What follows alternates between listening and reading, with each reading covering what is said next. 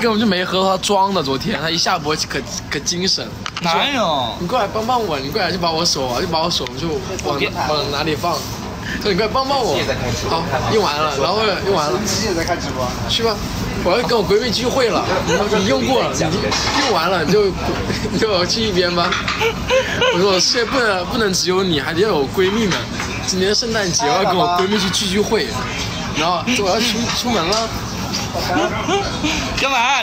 都让你说了，你不也是这样子吗？你昨天就是这样子的。昨天早上回家，他因为他要熬到8点嘛，他要8点半。7点回去的。对，他8点半他要那个考试，他让我陪他熬到8点，然后我就说好，然后我就说你等会儿洗漱完就躺在我旁边，我陪你。然后他自己洗漱完，没穿衣服就躺在我旁边。我想的就是你让我陪你熬，那我们俩就干点什么。我要干什么？我现在不需要你干这个东西，我需要你的时候你再过来。然后他又要我陪他熬，又不让我碰他。那他我不给他碰我，然后他就转过去说好，你也别碰我，然后就睡觉了。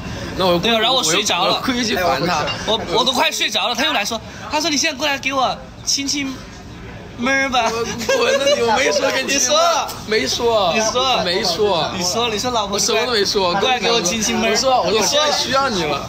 我说我现在需要你了，没有说这些。你说你过来，老婆给我亲亲妹儿。我没有说这个，然后我就说滚。然后我还一直烦他，他一直烦我，然后他也不理我了，然后我说算了，我过去的时候他又让我走开，你可无语。然后后面自己就睡着了，我不搭理他之后，我都不知道自己怎么睡着了，都可无语。今天不是很舒服吗？你说哥很舒服，像你一样。我说那是相处起来很舒服，相处起来很舒服。对啊，你们理解啥了呀？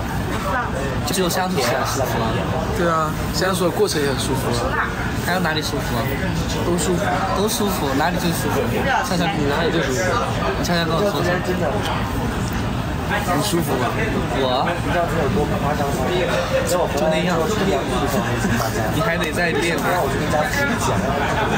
再学习。啊，你说那方面不行。谢谢莫若安然，很脆就好，不能聊。就相处起来很舒服啊！你们别想多了，家人们。装什么？哎，那歌不就听得很舒服吗？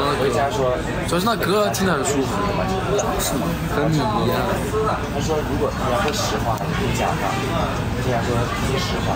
不是说了吗？早就离不开那方面了。我说那歌很舒服。谢谢大天天儿，欢迎大天天。谢谢大天天送烟花。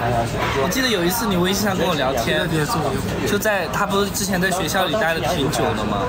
那会儿不是异地了10来天，然后后面第一天异地完之后，然后结束异地的第一天，然后他后面又去学校了，他就跟我说过这个事情，他说离不开我那方面。